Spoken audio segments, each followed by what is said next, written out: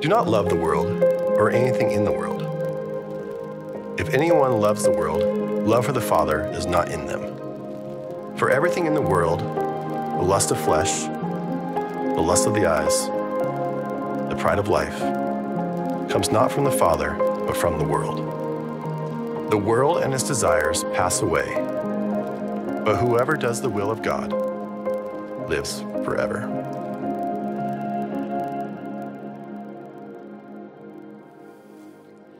Well, it is great to see you.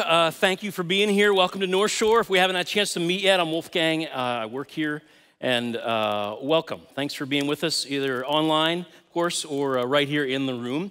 You know, one thing, and all kinds of different backgrounds and all, but I think one thing most of us would agree with, no one likes to feel duped. You know what I mean? Like when you feel like somebody just tricks you or fools you or scams you, that's like one of the worst feelings in the world, isn't it? Now, sometimes it's no big deal. Sometimes it's something minor, like for instance, every single year it seems, on the 1st of April, someone jumps onto social media and announces that In-N-Out Burgers is going to be putting a new location in the greater Seattle area, right? You've seen that year over year. And there are people underneath that just get all excited. Oh, I can't wait, a double, blah, blah, blah, blah, blah, all that kind of stuff. Until people put the math together and they're, oh, wait. It's April Fool's Day, right? Oh, I can't believe they got me again this year, right? But then there are far more serious examples of this, and many of you maybe you've even haven't had this experience. There's that email that looks so legit, right? How do they make it look so legit? And they just say they need a few little details from us to be able to complete the transaction or to make the delivery, and so you click the link, right? And all of a sudden, there's malware installed that suddenly grabs your personal information and gets all your private material and all this stuff, and you've been scammed. Or someone reaches out to you and say they're a family member or someone that you love or a friend who just says, hey, I have this need. Would you be willing to help me out? All you need to do is go to the grocery store, buy a gift card, just send me the numbers so that I can get it. But it's a crisis situation. Don't say anything to anyone else. I'm a little embarrassed, but can you help me out? Yeah? I know people who've fallen for that. Or, of course, there's the old Nigerian prince, right? Who somewhere along the line has come into this massive oil fortune that he just doesn't feel good about the bank there in Nigeria. So what he wants to do is transfer it to some stable, safe American bank. And he's just looking for someone, maybe you, who would like to help just by simply giving them he'd be happy to say thank you with a wonderful gift of thousands and tens of thousands of dollars. All you have to do is reply with your routing number, your bank account, and your mother's maiden name, right? You know what's crazy? As much as these things have been around forever, we joke about them, we hear about them. Last year alone, according to the FBI, I read this whole report, $12.5 billion stolen by these kinds of scams. 12.5 billion with a B. Even the Nigerian prince is still making six figures every single year. People falling for the same old lie. It's one of the worst. Nobody likes to be scammed. And as common and as harmful as some of those things can be, some of you know firsthand, can I just tell you, there's another kind of scam that's even more widespread, even more destructive.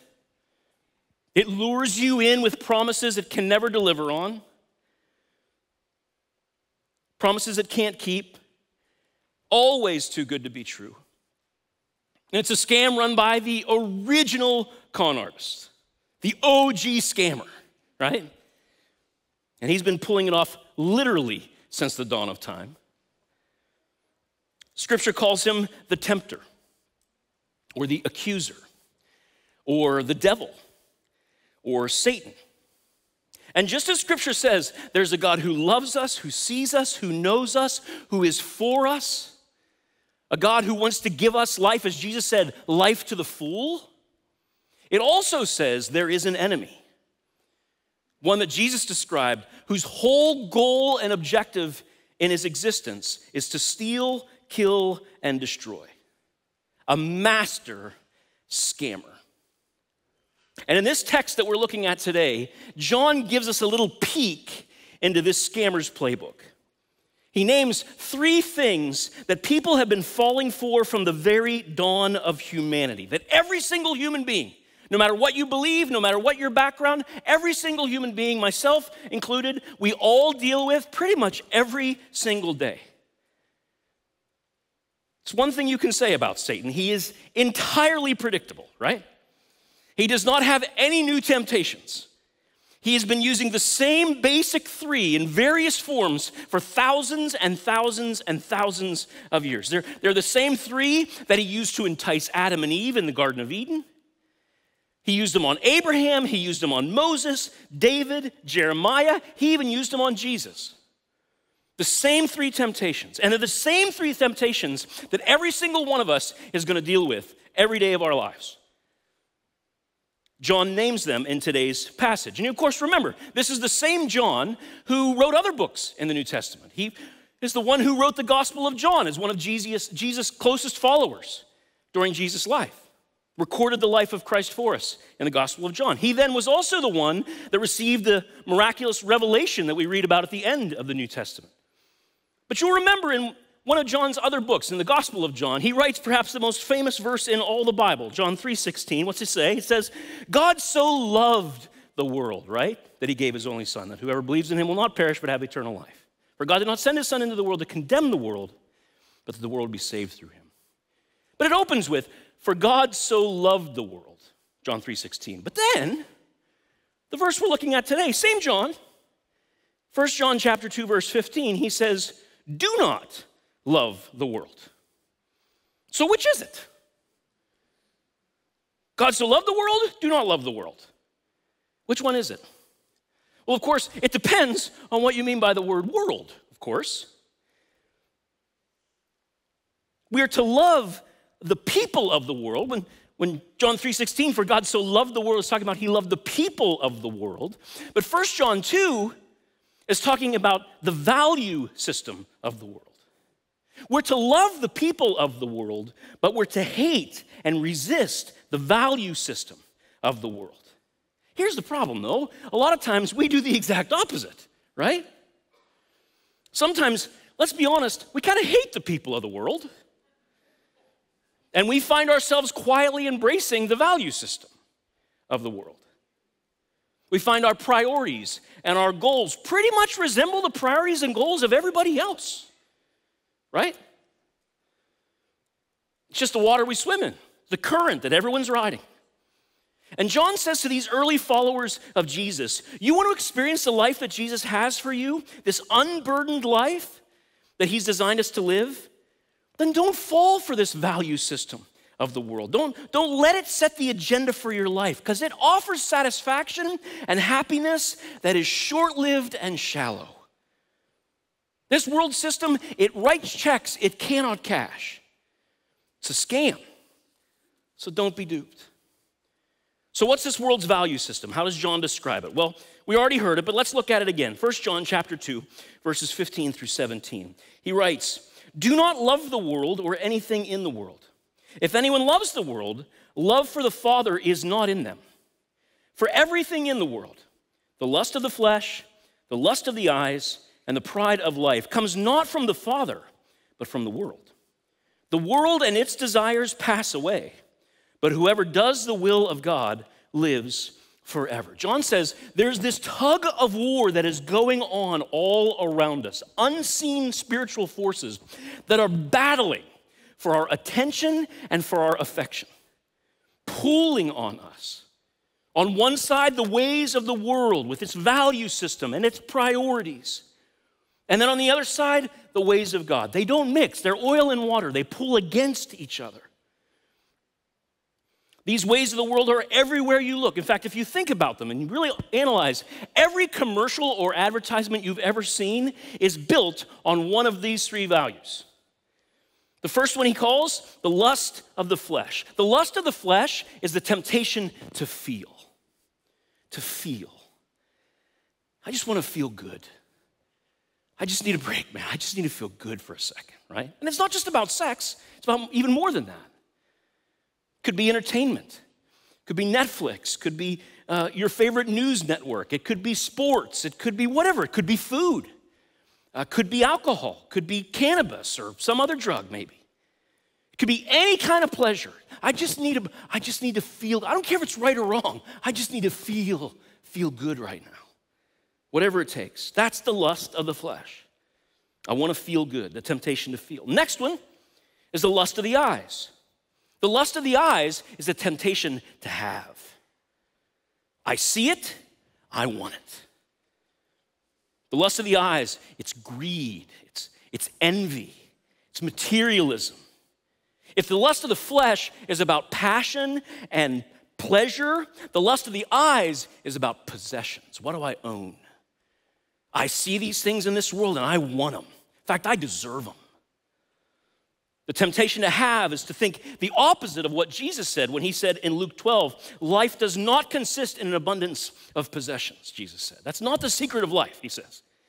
The temptation, the lust of the eyes would say, baloney. My life is defined by how nice my car is, how big my house is, how good my clothes are. That's what life is ultimately about, according to the lust of the eyes. So the lust of the flesh is about passion and pleasure. The lust of the flesh about passion and pleasure. The lust of the eyes is about possessions. And the last of these three is the pride of life. Pride. Pride, that's the temptation to be, right? To be admired, to be impressive. I want to be known. I want people to think that I'm better than them, right? Under this umbrella would be things like gossip. Well, I'll feel better if I tear them down. That's pride. Or judgmentalism. I feel better than them because I don't do what they do. That's pride. It's the pride of life. It's the temptation to be. It's pleasure, possessions, and position, right? It's a temptation to indulge, to increase, and to impress. Every single advertisement you've ever seen appeals to at least one of these three temptations. Have it your way, right? You deserve the best. You're worth it, right? You're nothing till you get this product, right? These temptations, they promise fulfillment, they promise satisfaction, and they might give a little bit of good for a little bit of time. But as John says, they pass away. They don't last. They leave us hungry or thirsty or wanting. Instead of lifting our burdens in life, as we hope that they will, just to give us a little bit of a break, what do? They instead load us down with even more burdens. And I'm not kidding when I say these go back to the very dawn of humanity, the very first book of the Bible, the book of Genesis. When Adam and Eve are tempted in the garden in Genesis 3, this tempter makes his debut, and he steers their attention to the one tree in this massive garden that they're not supposed to eat. Millions of trees, no shortage of tree options. It's not like God said, you can't eat these 90%, you can only eat from these 10%. No. All the trees in the garden, millions to select from, all yours, fair game. Just one, though. This one, I want you to leave it alone. It's out of bounds. And of course, human nature, which one do we go to, right? And so the enemy comes. And he says, did God really say you can't eat that? Maybe you're misinterpreting that. Maybe there's another explanation. Maybe it's cultural. Did God really say that? I'm paraphrasing here. You know what it is. God's holding out on you. Because he knows if you eat that you'll become like him. It's really not that big a deal anyway. You won't die, he says. Not that big a deal. And you notice, Satan's temptation is never to be like Satan, right? He never says, you do this and you'll be like me.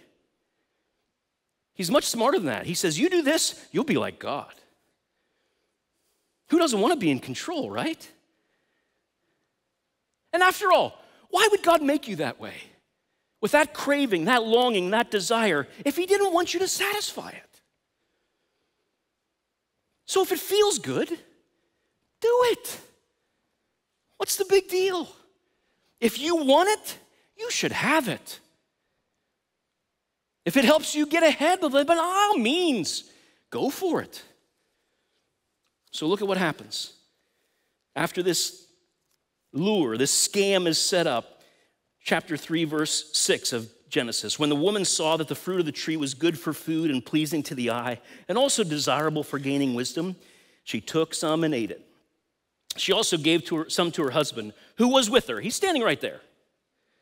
And he ate it. You notice the three? Do you see him in there? The same exact three.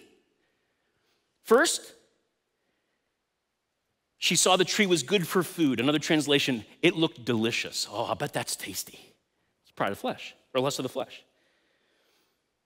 And then the other one, it's pleasing to the eye. Oh, it looked beautiful. It's so shiny. How do they do that, right? It's the lust of the eyes.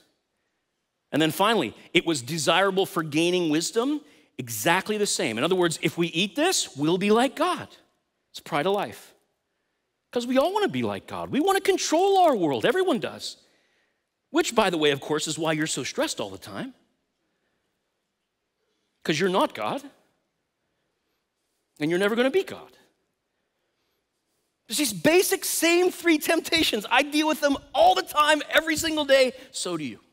So do you. Lust of the flesh, lust of the eyes, pride of life.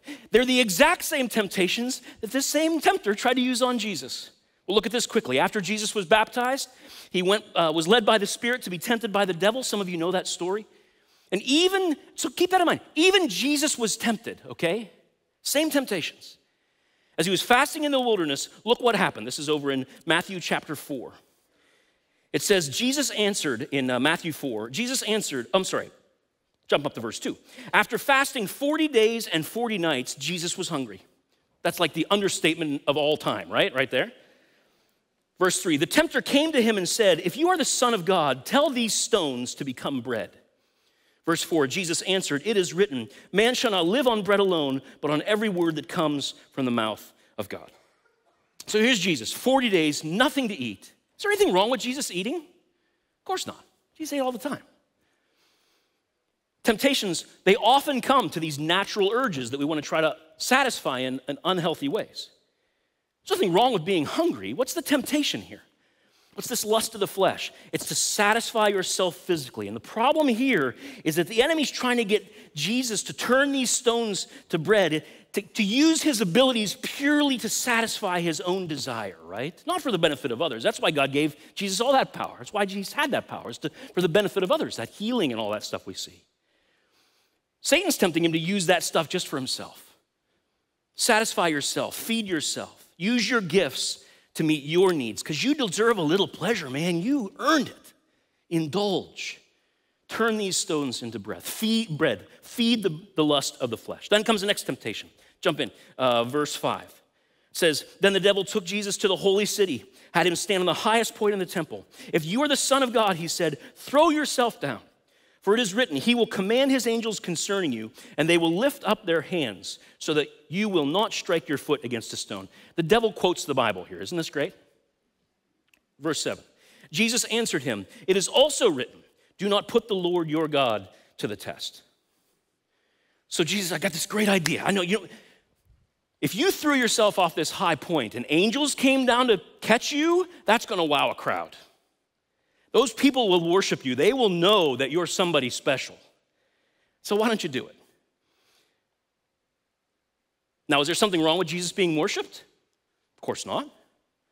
It's just that God's idea for Jesus is to be worshiped by dying on a cross, not by showing off his power.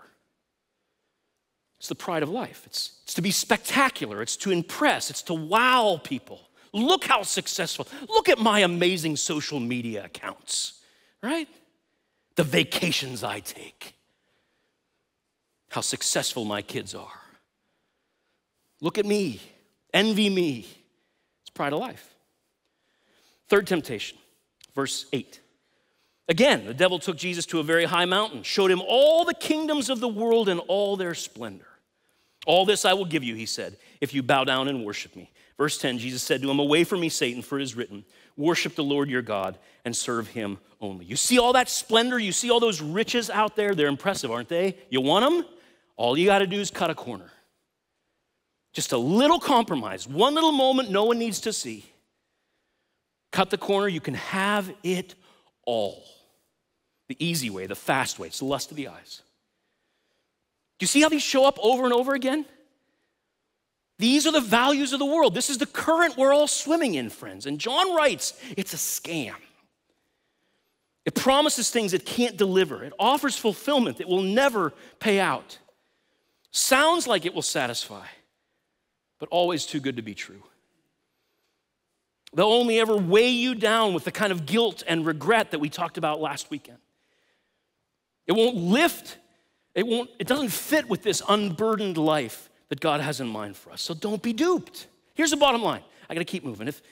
If these temptations are the ones that work to bring down Adam and Eve, and they're the big guns that the enemy brought out to attack Jesus himself, you can be pretty darn sure he's gonna come at you with the same stuff. He's gonna come at me with the same stuff. He does.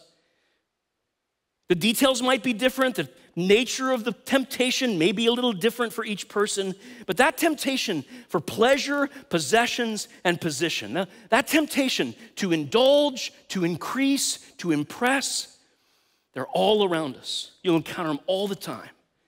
And they're always pulling at our hearts. John is saying, don't let that define your life. Expect them. Don't be surprised when that phishing email shows up in your inbox. Learn to recognize the signs of this so you don't click on that stupid link, right? Recognize it so you don't fall for it, so you're not duped. Have a plan when they come. So what's the plan? Well, some people say, well, that's easy. I know exactly what I need to do. I need to try harder. Like when those temptations come or I feel myself drawn toward, I gotta dig way down deep in my willpower. I gotta resolve, I will not do that thing again. I will not judge that person. I will not get angry. I will not lose my temper. I will not look at that person that way. I just won't do it. I'm gonna dig down deep. Well, the only problem with willpower is it's a diminishing asset, isn't it? Am I the only one who deals with that? Where it fades, it has a way of drifting. It's not about digging deeper and trying harder, right? Maybe there's a different way. Maybe there's a different way. Maybe this way, instead of focusing so hard on the things that we don't want, I'm not gonna do that, I'm not gonna do that. What if we instead said, I'm gonna focus on the things I do want? Let me explain it this way. If you step into the world of recovery, let's say, the goal is not to stop drinking, it's to become a person who doesn't drink. You see the difference? It's not just to stop a behavior, it's to become a different person. One who doesn't do that kind of thing, because you've changed. So the same idea applies. It's not so much about stopping those impulses toward pleasure, it's saying, I want to become a person of integrity. It's not so much stopping those impulses toward impressing people and having things. No, I want to become a person of generosity, a person of humility.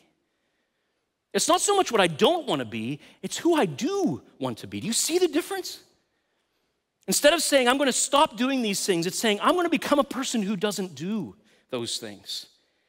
And it may not seem like a big difference to you, but can I tell you, friends, it's all the difference in the world. All the difference. Because one is about trying harder. The other is about training ourselves to become a different kind of person, the kind of person that John is inviting us to be in this beautiful little letter, a person whose life is built around the way of Jesus. I think that's what the Apostle Paul, another New Testament writer, I think that's what he's getting at, the same idea when he writes this in Romans chapter 12, verse 2. He says, do not conform to the pattern of this world, but be transformed by the renewing of your mind. Then you will be able to test and approve what God's will is, his good, pleasing, and perfect will. Do not conform to the pattern of this world. One translation puts it this way, don't let the world squeeze you into its mold. There's a mold in our world, isn't there, of what life's about and what matters and what you ought to be chasing and how you define if you're worth it or not. He says, don't fall for that. Don't let this world squeeze you into that mold. Both Paul and John are saying the exact same thing. Don't let the values of this world shape you, because we're all being formed. We're all being shaped every day. Because all around us are influences that are telling us what matters, what life is about, what we should prioritize. We are all being formed. Think of it this way. Think of it this way. Mother Teresa was spiritually formed, but so was Adolf Hitler. They're just formed by different influences, different values. So the question is not, are you being formed? It's who or what are you being formed into? Does this make any sense? So I guess the question is, are you being intentional about the people and the environments and the experiences and the practices that will help form you into the person God is calling you to be? Because can I tell you, there is no such thing as an accidental saint. You will not stumble into it, okay? You will not just wake up one day and suddenly realize to yourself, well, you look at that. I'm shaving with a saint this morning, right? That will not happen. Here I am, I'm suddenly free of worry. I don't feel an ounce of judgmentalism or fear or anger or lust. I am suddenly filled with this freakish love and concern for others, even my enemies. It just happened overnight. Can you believe it, right? It does not work that way, friends. I know people who are waiting for that. It will never happen. You're going to wait a long time. Because becoming people of love and joy and peace is not a zap experience. Becoming people of integrity and generosity and humility, it is a process. It is being transformed, as Paul says, through people and experiences and practices that help form us in a physiological way, very literally when it comes to wiring in our brains, forming us after the example of Jesus. That's why a key piece of each of these series weeks has been a featured practice that people have used throughout the centuries to grow as followers of Jesus. And if you were here last week, you heard Scotty with that amazing message about confession, that acknowledging our failures and sins. And maybe some of you engaged in that practice. You went to the website like we encourage you to do, and there's this ancient template of prayer called Prayer of Examine, where you kind of reviewed your day and did an honest assessment. What things in my life are drawing me closer to God? What things are drawing me further away? Maybe some of you did that, or you gave that some thought, and maybe you even reached out to a friend or somebody you trust and said, here's what I'm learning. What are you learning? There is something so powerful about telling the truth to ourselves, to God, and to others. God uses that to rewire us, to transform us. And this week, I want to invite you to experiment with another ancient practice, one that's sort of fallen out of favor, except in the diet industry. It's actually a practice that Jesus himself used very religiously, if you pardon the expression. His earliest followers did it for centuries since. People have been doing this as part of their formation after Jesus. It's that practice of fasting. It's intentionally going without something, denying our natural impulses or appetites to instead focus on the presence and the provision of God. You know, often people, when they think of fasting, they automatically jump straight to food, and that can be part of it, skipping a meal, series of meals perhaps. But you can fast in other ways too. Frankly, in our culture, some that might be even harder. Because I know people who are happy to skip a meal. But if you told them, why don't you put your phone in a drawer for 3 hours? They'd start to twitch, right? Because how many times have I turned around and gone home because I forgot it, and I don't think I can make it a day without it, right? I'm the only one, I'm sure. But what if you said, you know what? I'm going to try a digital fast. For half a day today, I'm going to put the phone aside. For this whole week, I'm going to turn it off, change the voicemail. Thank you for your call. My phone is out of commission this week. If you need me desperately, here's a number you can use to reach me. Give it to a friend or a neighbor or somebody that can get to you. I know I'll skip the meal. I'll skip the meal, right? I mean, that sounds a lot easier, right? But what if we made those kinds of intentional choices to sort of begin to craft our souls, put ourselves in places where we're open to hear from God or focus our attention on Him? Do you see what I'm talking about? It's training ourselves to not be driven by cravings or appetites. And it can play out in so many different ways. And so there on the website at northshore.church/practices, you'll see very practical steps on some suggestions on how to do this. You can do this. What might happen if you do? Why don't you find out? Try it. Now you might think, whoa. I thought this series was called The Unburdened Life.